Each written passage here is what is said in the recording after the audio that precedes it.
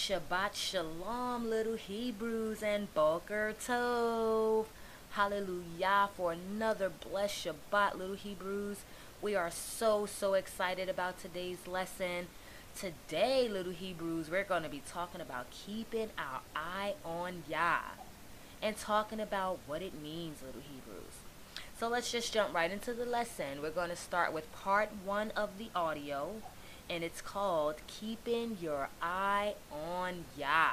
Hallelujah. First, little Hebrews, let's talk a little bit about what it means to keep your eye on Yah. Keeping your eye on Yah, little Hebrews, it leads us to have faith in Yah, to have trust in Yah, to depend on Yah, to know that Yah will protect us from all things, little Hebrews. Keeping our minds on Yah means staying focused on Yah. And to stay focused, little Hebrews, that means to have your mind on one thing. You know, like if you're about to do something, like let's say you're about to put your tassels on. So you're going to focus on putting on your tassels because that's what you're doing at that time. So keeping your eyes on Yah is kind of the same thing, you know. It's staying focused on Yah, staying focused on keeping His commandments, and making sure, little Hebrews, that Yah is first in your life. And what that means is making sure you keep the commandments. Hallelujah.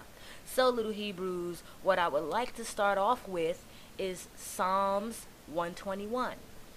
We're gonna read a few scriptures in Psalms today, so make sure you can have your Bible with you. Make sure you get a pen or a pencil so you can write down the scriptures.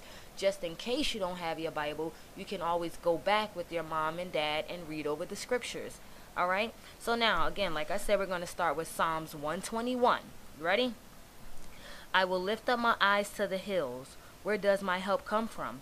My help comes from Yah, maker of the heavens and the earth. He does not allow your foot to be moved. He who watches over you does not slumber. See, he who is guarding Israel neither slumbers nor sleeps. Yah is your guard. Yah is your shade at your right hand. The sun does not strike you by day, nor the moon by night. Yah guards you from all evil. He guards your being. Yah guards your going out and your coming in now and forever. So, little Hebrews, we're going to break that down and tell you a few things in that chapter that we just read. We're going to tell you what it means. So, let's start off from the beginning, little Hebrews. I lift up my eyes to the hills. Where does my help come from? My help comes from Yah. Hallelujah, little Hebrews. That means everything in our lives that we do, that we say, the things that we are blessed with, food, shelter, clothing, all those things come from Yah, little Hebrews, because Yah blesses your parents with things so that they are able to get you food, shelter, and clothing. So it comes from Yah, little Hebrews.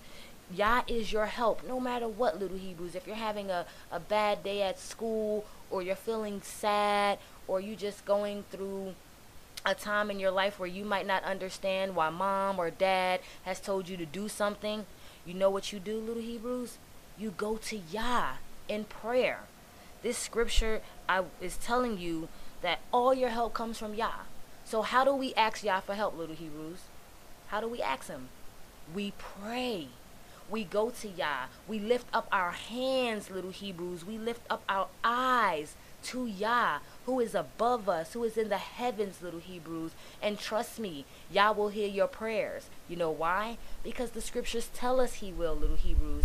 As long as we're living right and we're following His laws, His statutes and commandments, we're honoring and obeying our mother and father as the 10 Commandments tells us, little Hebrews, Yah will hear your prayers. Yah will help you. So always remember that, little Hebrews. Keep your eye on Yah. Keep your heart on Yah. Keep your mind on Yah by going to Yah in prayer, by reading the scriptures every day, by applying what you read. You know, like we know we're supposed to wear tassels, so you know that you can read it in the scriptures in Numbers 15 and 35, but once you read it, you have to apply it, you know. Just like we know there's certain things that we shouldn't eat. How do we know? Because Yah tells us in the scriptures, and then we apply it to our lives. We know that we're not supposed to be eating the nasty pork, so we don't eat it. Why? Because Yah says so. But because we keep our eye on Yah, which means like we're reading the scriptures, we're reading the laws, the commandments, and we apply them. So we keep our eye on Yah by doing the things that Yah tells us to do, by praying, little Hebrews, by staying focused on what Yah tells us to do. You understand, little Hebrews? I hope you do. All right, so let's continue. My help comes from Yah, maker of the heavens and the earth.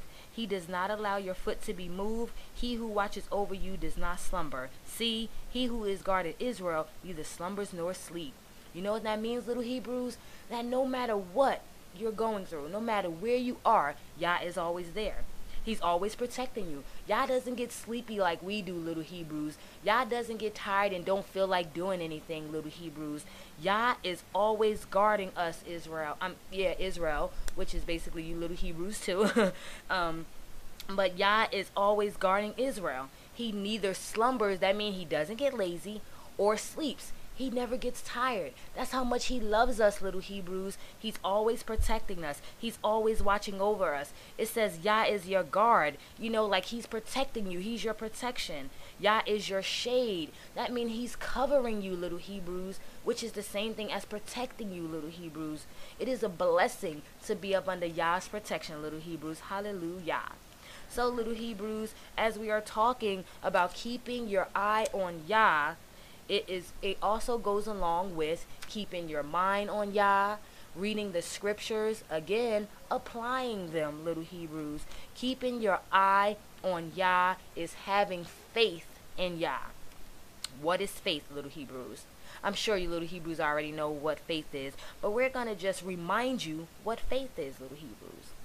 Faith is knowing that no matter what you're going through, no matter what's happening, no matter who around you is maybe saying something bad about the scriptures or maybe making you feel bad because you're wearing tassels, no matter what, little Hebrews, if you believe that Yah is going to protect you, if you believe that Yah will handle every situation you deal with in life, that's having faith. Having faith is knowing that Yah will look out for you. Having faith is knowing that Yah will guide your parents to do the right thing, like lead the family the right way, teach you the scriptures, and provide all the things you need. Faith is the substance of things hoped for and not yet seen. And that's Hebrews chapter 11, I believe. 1 second, I'm going to go to it just to make sure that I'm calling out the right scriptures for you, little Hebrews. That's why it's always good to have your scriptures in front of you so that you can follow along and know what scriptures is being said. All right, so that's Hebrews chapter 11. Let me just get there. Chapter 11, verse 1. And belief is the substance of what is expected, the proof is of what is not seen. So basically what that's saying, little Hebrews, is you might pray to Yah for something like, Yah, please help me find my red shirt. And although you might not find it soon as you open your eyes, that doesn't mean that it's not there. But Yah will show you where it's at when it's time. So you might say, I know I saw this shirt in the drawer, but you pray to Yah like, Yah, please help me find my red shirt. I looked in the drawer, I don't see it.